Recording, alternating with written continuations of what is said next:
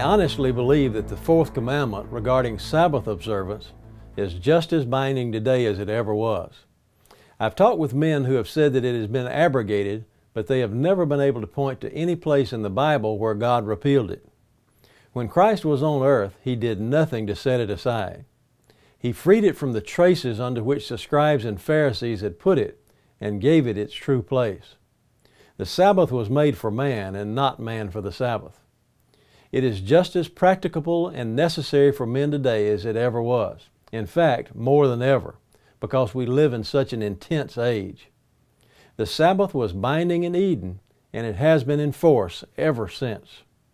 The fourth commandment begins with the word remember, showing that the Sabbath had already existed when God wrote the law on the tables of stone at Mount Sinai. How can men claim that this one commandment has been done away with when they admit that the other 9 are still binding?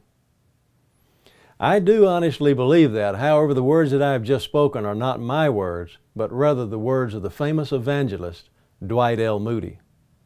How can men claim that this one commandment has been done away with when they admit that the other 9 are still binding? Earnestly contending for the faith once delivered to the saints, I'm Richard Rives with Just the Facts.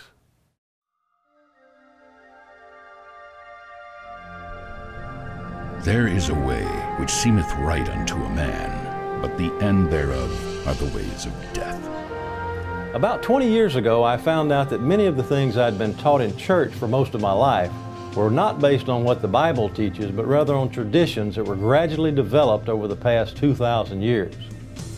Doctrine based on the traditions of men that the Bible actually warns us about. Time is the ally of deceit. Travel through time with Richard Rives by way of a revealing study series that unravels the master plan to usurp the authority of the Creator. What did the first century Christians actually believe? What was the role of the emperors who ruled the world? The emperor was actually a pagan priest, a priest of Baal. Elijah had confronted and killed the priest of Baal, and now once again in New Testament times we find a priest of Baal ruling the Roman Empire.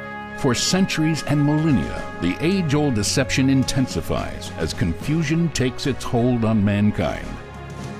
We have an adversary who cares not whether we call paganism Christianity or if we reject Christ altogether.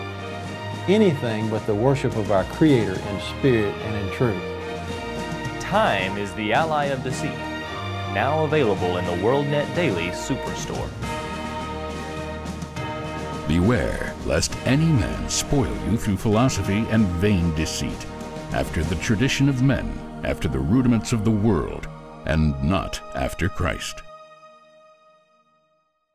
The simple believeth every word, but the prudent man looketh well to his going.